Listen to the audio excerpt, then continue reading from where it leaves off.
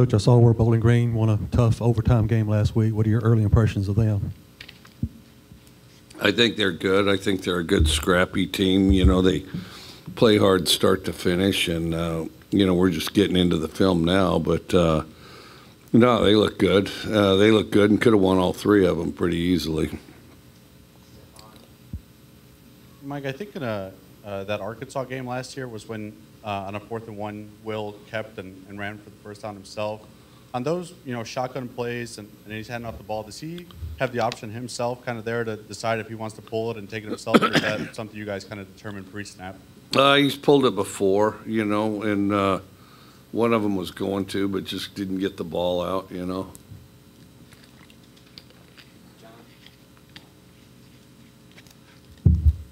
What's kind of been your message to your guys kind of post that game? And do you kind of view this game as, you know, a nice little break from SEC play before you kind of get back into there to work on something?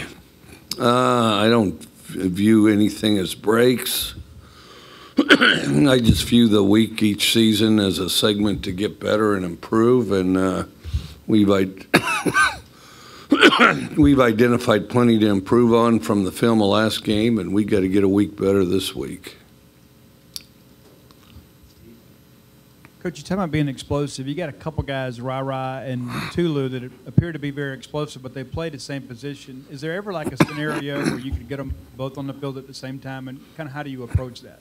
Well, maybe. I mean, the thing is one of the reasons they're explosive is because they kind of know what they're doing, where they're at, you know. So the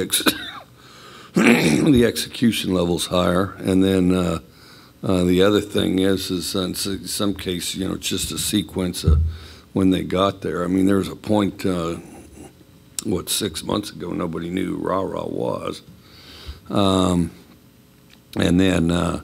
Well, then the other thing is Ducking's on the other side, and so, you know, do you play him or those other two? And he's, you know, had some good games. I didn't think he played particularly well this last game, but, you know, he's had some good games and definitely brings some things to the table there. So, you know, you have to balance, you know, whether we're going to sit him down on behalf of something like that. But the other thing is you know, they can kind of execute where they're at, and to have a guy go over there and start guessing what he's doing, you know, that's going to take several weeks to iron out. So,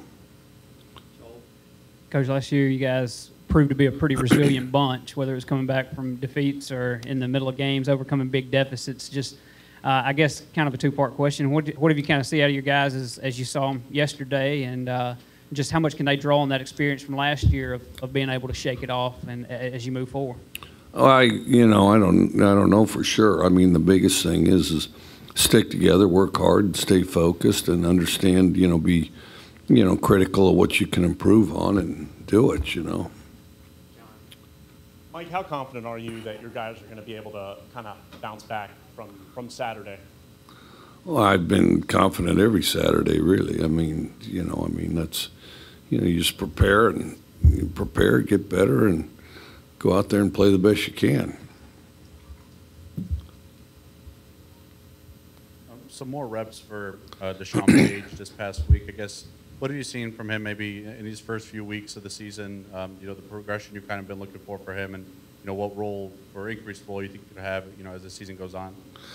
We'd like him to play more and more. You know, I mean, I think he's kind of emerging. He's doing some things better and better, and, you know, the more depth we get, you know, the fresher we can play, too. Coach, it appeared for 3 quarters the defense was absolutely lights out, and maybe gassed out a little bit there in the 4th quarter. What do you kind of attribute that to? Is it, you know, lack of continuity on offense? Is it a rotation thing? Is it about building depth? What would you kind of assess that to be?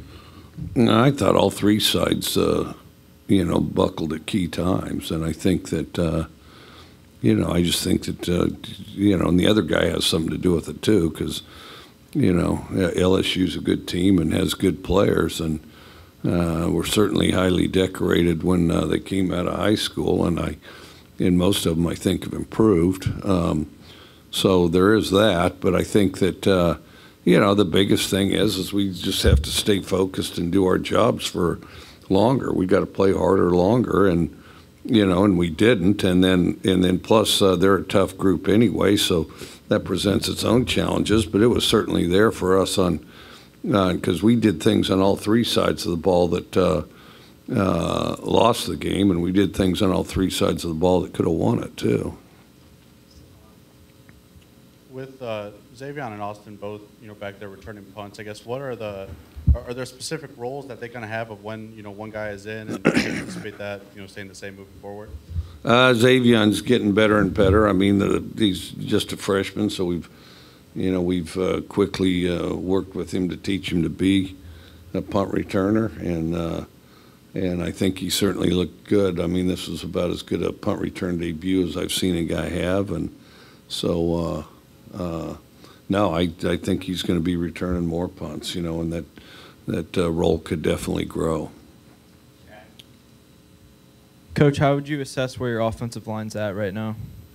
The first 2 weeks I thought they played real well. I did not think they played together particularly well this last week. Do you look at Saturday as a learning experience at all for, coaching staff or any of your guys? And what kind of do you think y'all can learn the most from that game and apply it moving forward? They're all learning experiences. And then I think, consistency is easy to talk about, but, you do everything sore and fatigued in football, and then, and then all of a sudden you're tested, and I think that we just have to take that step. We have to be able to, do it harder, longer. Anything else? Steve?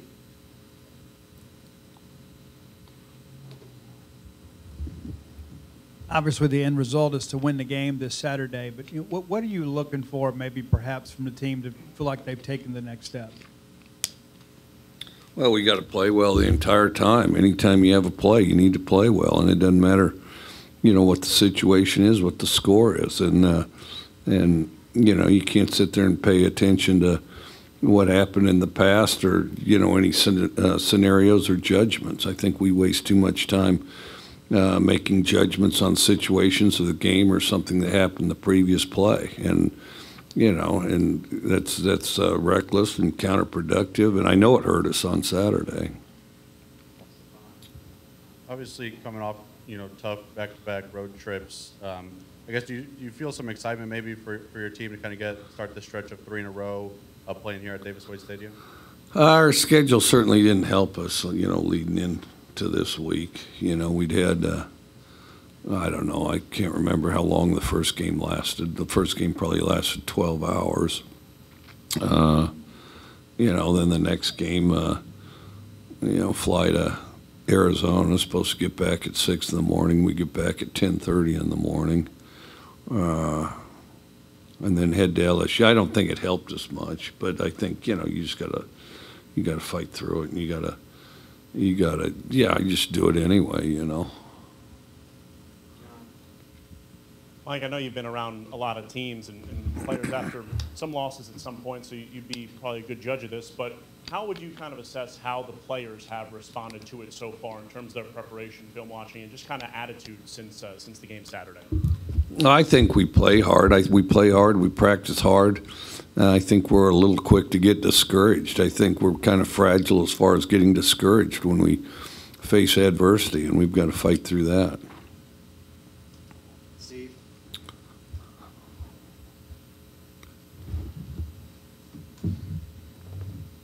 Following up on that question, does that surprise you a little bit, considering kind of the age of this team, that they're battling adversity a little bit? Well, the better the opponent, the more that there is. We're really not particularly old on offense. We have some starts under our belts, but we're not particularly old. We are older on defense.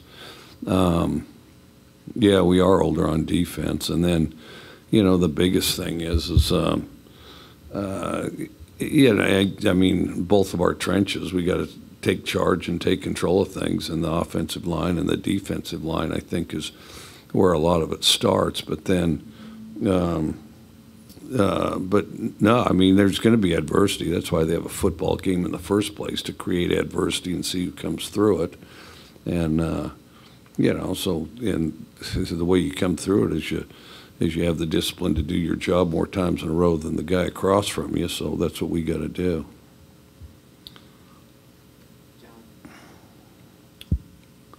I know you just mentioned what you all have to do, but is there anything like you can kind of say to your guys to kind of, you know, help address that and help them, you know, be less like that than what you mentioned? So you think there was a sentence or two that wasn't said last week? I mean, left out a phrase, maybe a couple words, maybe a key adjective here or there. No, I think it's a little more complex than that. With the struggles on extra points, have you considered, you know, going for 2 here on out, or is that not something? Yes, I have, and I've considered kicking some of them myself. Anything else?